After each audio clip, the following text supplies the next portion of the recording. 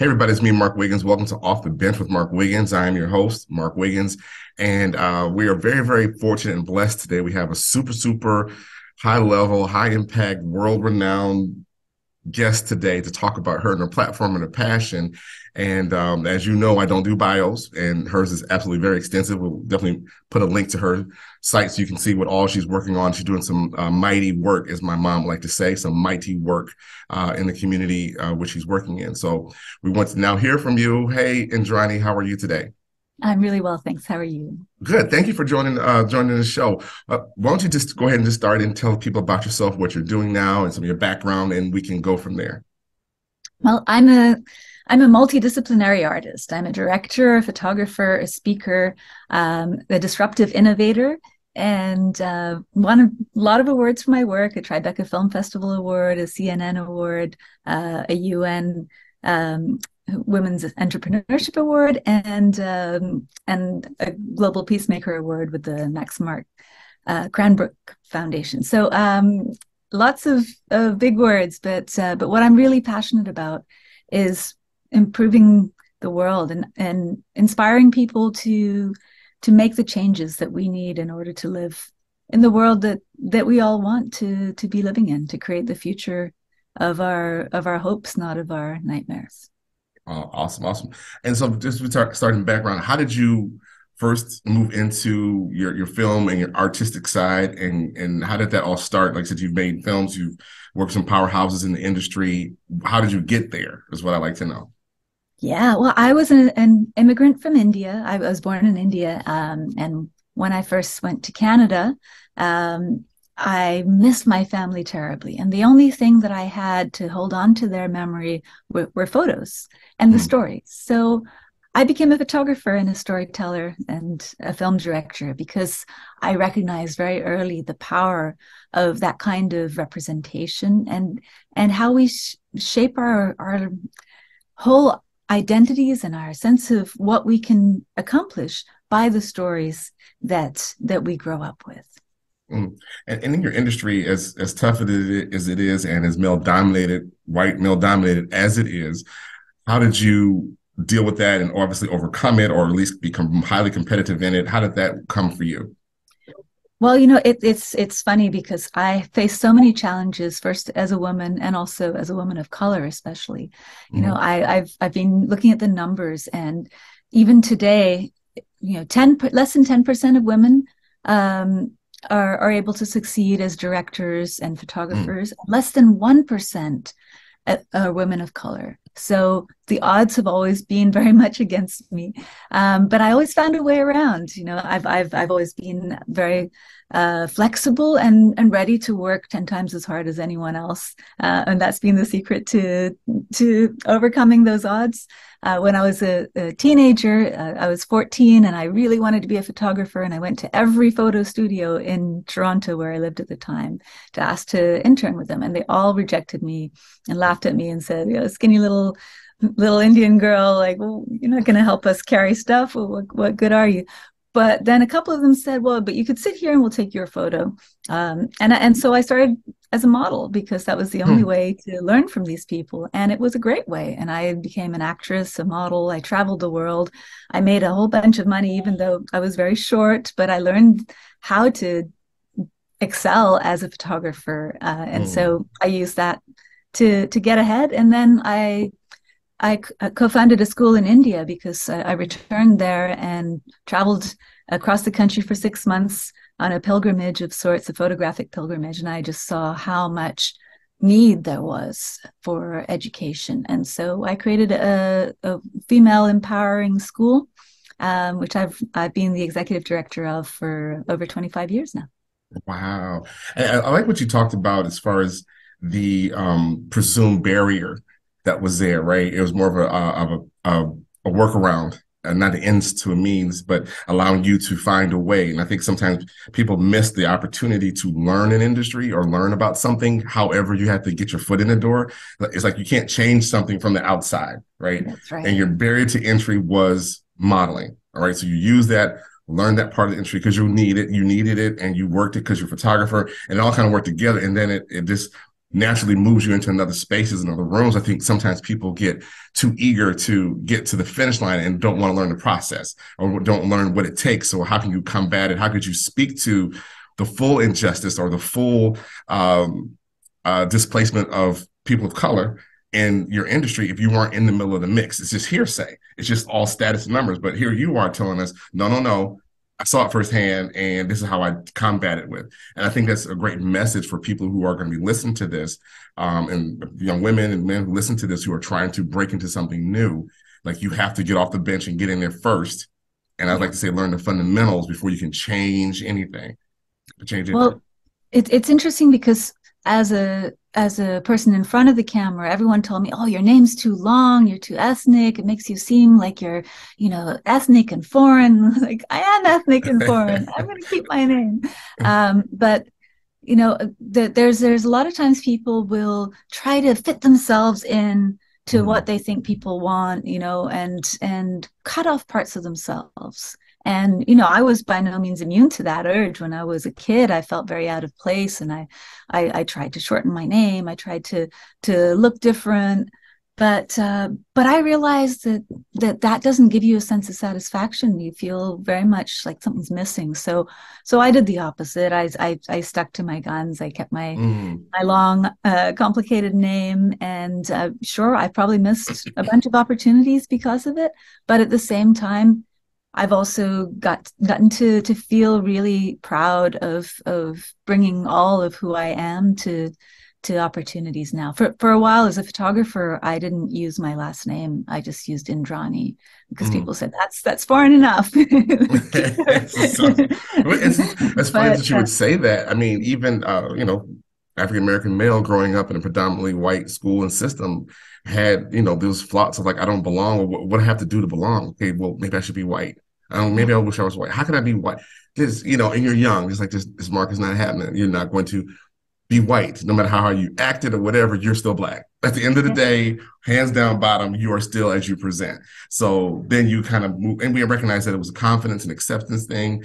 And if not caught early, can actually kind of really throw you off track. I mean, oh yeah, it takes a lot to stay to fight for your name. Even in our neighborhood, we have a lot of people who were first generation students, like their parents are still speaking the native tongue in the house. I'm talking Polish, Italian, Czechoslovakian, and they had to change names, shorten names, so people would not judge them based on their name. Yeah, and, absolutely. And it gives, go ahead. Well, but what I want to say is that it's the difference that can make you extraordinary. The reason that David Bowie wanted to work with me and Iman is, they found my work published in this little underground magazines, and they saw something different. They didn't give me those opportunities because I was the same as everyone else. It was because I had a different perspective.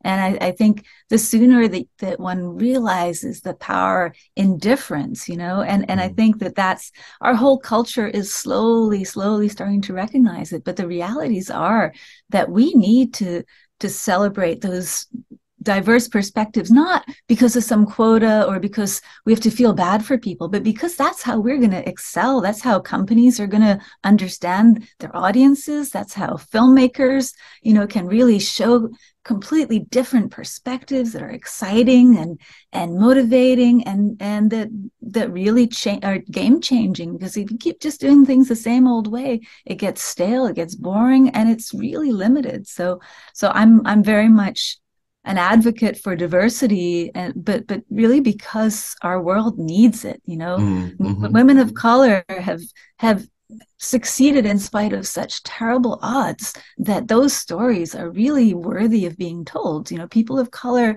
have gone through things that no one else can imagine and thrived, and the lessons learned are lessons for everyone, not just for people of color. They're great lessons. I love what you said about being different is like your superpower, basically. And you start off by saying you were a disruptor. And I do, like you, see more and more people embracing their uniqueness, and everybody's gonna have to adjust to it. Because if you stop and look at all the great things and all the powerful changes and came from people who stood out because they were not normal, they weren't in the norm, right? Yeah. They were different because they weren't in the norm. not that they were just different. And I think Yeah. sometimes we confuse like, oh, I'm just being me, I'm different. No, you because you're unique and your perspective. Why DEI is so important right now. And then in smart companies and the great companies are embracing that and saying, I'll be better because of these conversations, however tough they may be. Absolutely. Let's hear from everybody and come to a common solution. Because if we're all about success and growth, I don't think it knows a gender boundary or color or name. Success is success. We got to get there. And Yeah. your contribution can help us all get to this next level. So I think that's amazing. I know you see it more around the world than I do because you're all over the world. And is it really changing? As you said, slowly. Do you really see progress in some areas, or is it still kind of slow? I think the intention for progress is there, which is Mm, different than in times past, but the actual progress hasn't happened yet. So, mm, in the film world, there's so much talk. There's Oscars, this whole Oscars so white. There are all these big campaigns. The result is a few token differences, but it has yet to shift the industry as a whole. Same thing in other industries like tech. I'm working with a tech companies. They're doing awesome work, and everyone's struggling to find those diverse people who can really enhance these companies in different ways. So it's there's no lack of people. It's the finding those connections, finding the ways in.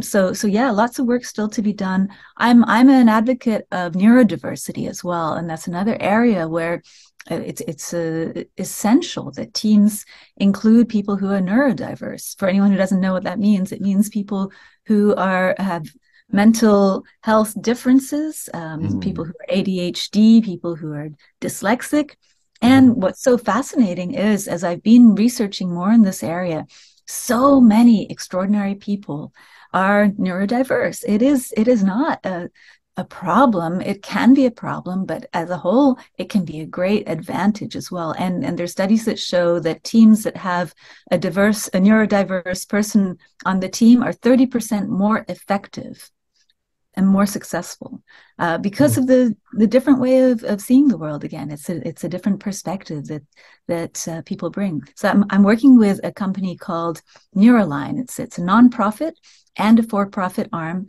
and they have a program that's extraordinary that helps people with neurodiversity to read. So people who are dyslexic and ADHD and have other mm. reading challenges can use this program to help bring their auditory and visual processes into harmony. And in 10 weeks, there's a massive improvement in their reading skills. So this is not a workaround. This is not a sort of a crutch. This is a way to actually use the neuroplasticity of the brain and help people to have the cognitive development that can help them excel. And so this is something I'm very passionate about. I'm taking part in a talk at Columbia University at the end of the month with the mayor of New York, Mayor Eric Adams. He's doing an extraordinary new Mm. push to help dyslexic students to be diagnosed and to get the support that they need. So very excited to be an advocate in this area. That's a phenomenal. I got, we have a couple of psychologists in our magazine. One is my sister, and I would love to hear more about that. I think it's something that the readers would need to know about. It's the different topics that the magazine presents itself in this platform for people like you to come and talk about. I need to educate. I need to understand. That is fascinating. And then we have a lot of educators who are frontline and probably are doing things that people are now just studying about. They've been finding their way for years to try to get performance and see performance and document performance and improvements in these areas. And now here we go with this push. I think that would be fascinating. So I'd love to hear. We're going to have you back on after your speech at the end of this month to see how that went and see where it's going, where's research taking us, right? Yeah, yeah. And I'll give you one hint though. So a study just released by Carleton University shows that this neurodiversity program, that students who use the program for 10 weeks have an improvement of 50% more words that they can read after a 10-week period, which is extraordinary. It's oh astonishing. wow, And the other competing older systems would take up to 3 years to have an equal effect. So hmm. it's a massive a game changer for people who have dyslexia and ADHD and other reading disabilities. Awesome.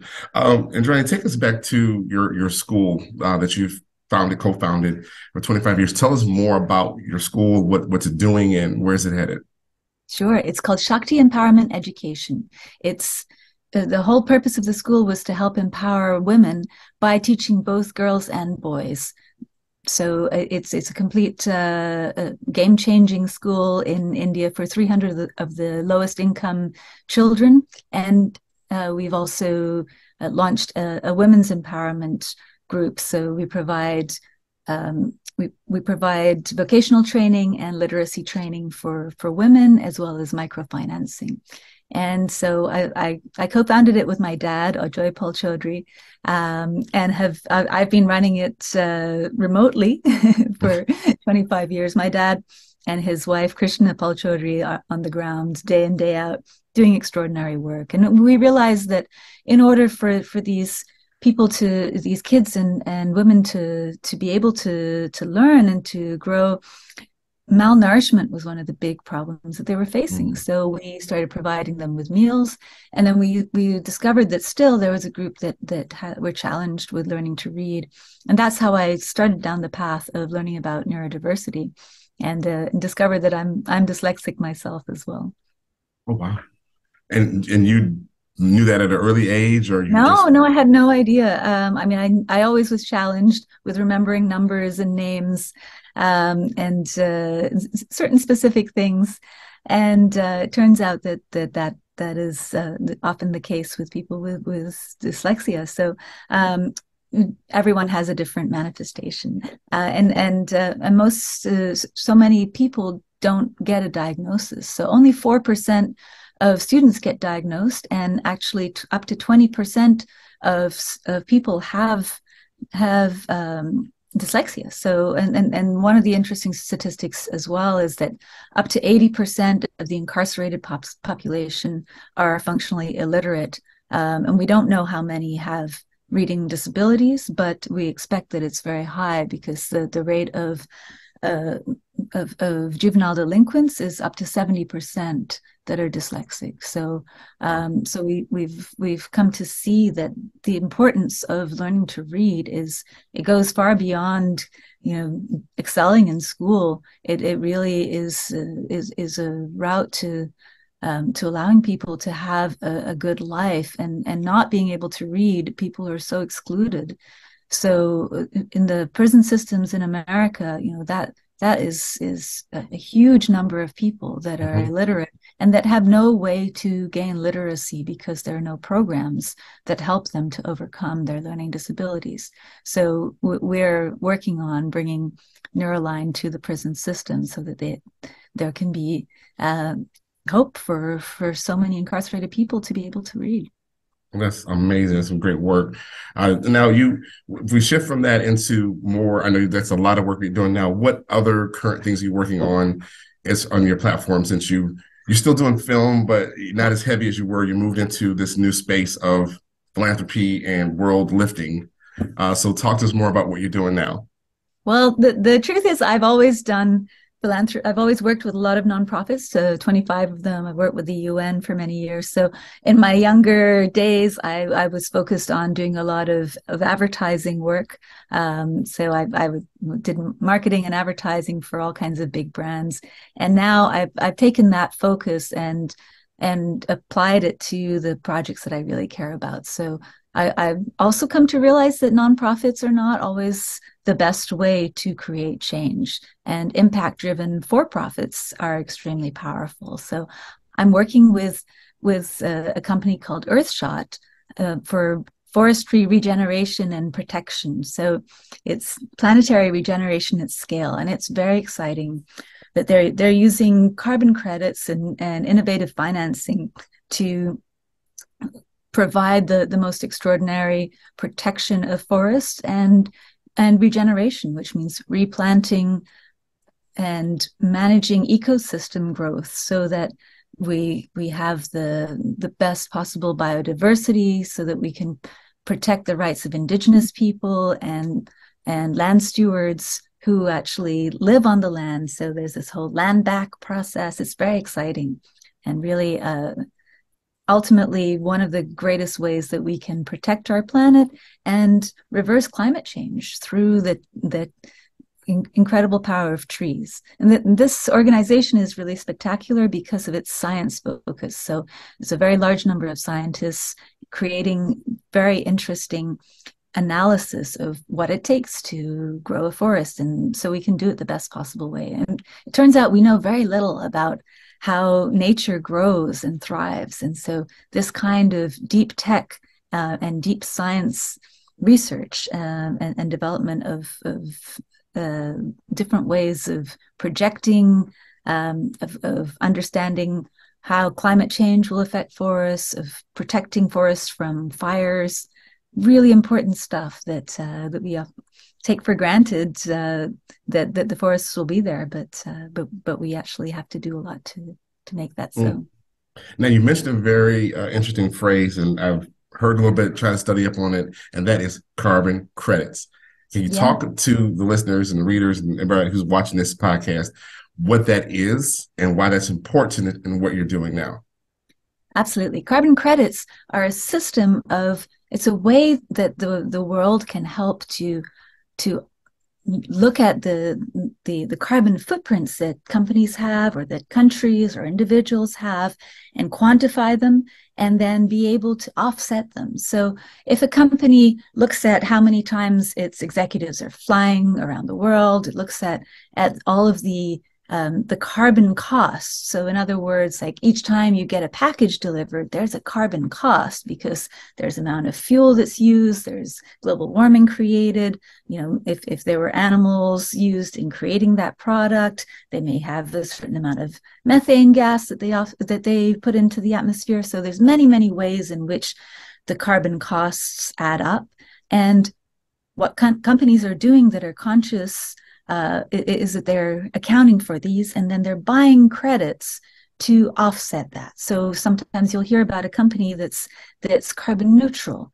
That means that they have offset all of their the negative carbon effects of their company with buying credits. Now, there's a lot of complexity in buying credits. It's kind of often described as a Wild West or there's carbon cowboys because there isn't one system of accounting for these carbon credits. But there are some amazing organizations that are providing carbon credits with the kind of accountability and transparency that's needed so that we know that this is real, that people aren't just buying things that aren't actually helping. So this company, Earthshot Labs, is doing extraordinary work to help to quantify those credits and help to make sure that the best possible quality is delivered in terms of biodiversity and indigenous rights and the local partners who are actually doing the planting work and preserving those trees. Yeah, fascinating on that part. I was like, what is that? On YouTube University, and they're talking about it. I was like, they're buying the offset. What? Who's doing? Wait. So who knew that was a whole thing? It's a whole thing.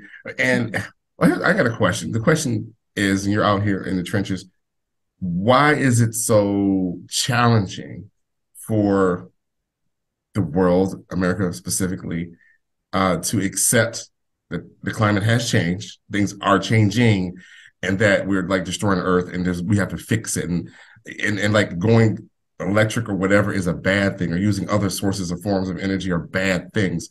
Why is that the case, or what do you find that to be a challenge for them? I think that in America in particular, but all around the world, I think that there is this desire to think that we can that we can have growth at any cost, that growth is more important than anything else. And the corporate structures in our society require that, right? Boards of directors of companies are required to show the company's growing, and shareholders want to see their stock prices increasing. And that is all based on this idea of growth. But when you think about it, unlimited growth is the model of a cancer. That's how cancers grow, Mm, right? There's a big problem when you grow without worrying about the consequences. And I think that's the reason why Americans in particular are afraid to recognize the cost of that kind of growth. And I think it's very important that we don't just give back, but that we take less or we grow more responsibly. And mm, that's what's exciting about working with carbon credits is it allows companies to be accountable. Now, it's very important that they also reduce their carbon footprint so they don't just continue business as normal as usual and then just buy some of these credits on the side. And so that's part of what Earthshot is working on is, how to help encourage companies to do the right thing and to offset their emissions. Interesting. Yeah, it's just funny that it's almost like having to admit not that you're wrong, but that things change and you're just not right anymore. It's just not good. And that corporations, like you said, it's still the dollar that drives, and they gotta take care of that. But at the same time, there is this responsibility. They want to be responsible. I'm not sure, like I said, how to do it without shifting from the whole old model for fear they won't make money. Well, And that's a great point, and the reality is that the new models allow for new economic growth. So it's not mm, that it's not a sacrifice model. You don't have to give up, and there's so many misconceptions. People will spend a lot of time and effort separating their recycling from their garbage, for example. It's like there's a moral imperative, right? Like you're not a good person if you don't do that. But the realities are that most of that garbage is going into the same place, whether it's in the recycling bin or not. Most communities are not set up to recycle, or they were in mm, the past, and a lot of that has gone away. So people have to take more responsibility, and it's hard because it's nice to be able to say, well, I did my bit, I recycled, and now I don't have to worry about it. But the reality is we need those systemic changes. We need, mandatory carbon credits are going to be needed in the future. And when that happens, people who have bought carbon credits already will be making a profit from this. So there's ways, if you're smart and if you're ahead of the system, you're not waiting to be forced by legislation, but rather you're doing the right thing. You're going to also be ahead financially. And so those who are dragged kicking and screaming to make change by legislation, they're going to be right. left behind. But those who are innovators, who are ahead of the curve, they're going to succeed financially. So it's really, it's really a business savvy move to worry about carbon credits, to worry about the environment, to worry about climate change. That's a good point. Those who are ahead of the game. I'm watching um, major corporations saying they're going to, 100% EV and things like that. Whoever thought, if they get there, Ford and all those big dogs, the original people of all the extra carbon in the air, have now trying to switch over to that. You know what I'm saying? I know there's a Yeah. gain in there somewhere. They wouldn't be trying to do it. Will they get there? We see that consumer is absorbing it and wanting it. So that drives them doing more, right? The consumer has spoken. We want it. We Yes. believe in my sorting of trash. I want to do more, but I don't know what I can do, but I'll get this car or I'll get these solar panels or this wind turbine or whatever. And Yeah. that's going to eventually drive them to say, we're, like you said, we're losing money because we're not there, and we're Yeah. going to not have the loyal customer we've had for all these decades if we don't change. We will, if we That's don't adapt, we will die. That's that's kind of what right. I'm. That's kind of what I see, like shifting slowly, like you said. But at least there's something started. Probably about, I don't know, 50 years too late. They could have done this a while ago because they had the technology. Absolutely. And the cost, the biodiversity costs, ecosystems are collapsing around the world. Many have collapsed already, and there's more and more losses. And what humans don't realize is, and people got so worried about COVID, but COVID was never going to harm as many people as climate change is going to. And climate change is not, there's no cure for that. There's no vaccine. What we Mm, can do is take smart steps to change our habits and to value the forest, value nature, and recognize that that is our future. And Trani, I thank you for taking time. I know you're uber busy. You just landed. You're about to unpack, repack, and fly back out to handle more business. And I appreciate you. The magazine appreciates you for coming on. What leaving as we leave the audience today? What one or two things would you say to us to help us to become more enlightened, more involved, more engaged, more concerned about our environment and what we're leaving for people behind us? What would you say to us?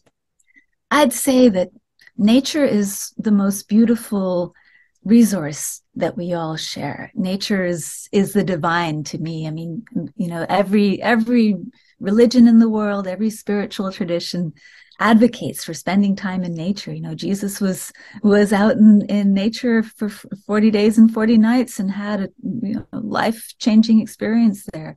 And just about every other culture has similar kinds of stories. So we all need to spend more time in nature. We've got studies that show our health depends on it, our mental health depends on it, and it's not going to be around for very long. So I really advocate that people go enjoy it and fight to protect it. There's a lot you can do. There's a lot of choices you can make. The big picture choices, not the little stuff. Make the big changes that are needed. Support organizations and support government policies that support our future, that allow our children to enjoy the nature that we enjoy. Awesome. Thank you so much for joining us. And we will have links onto the foundations that you mentioned, Earthshot Labs, I think is what you called, what you said, and a couple other links. I'll ask you for some more good resources so our audience can link into you and connect with you as you are a wealth of information. So thank you for joining us today. And as always, you're welcome. And as always, everyone, remember this. If you can reach your dreams with a step ladder, then they're probably too low. I'm out.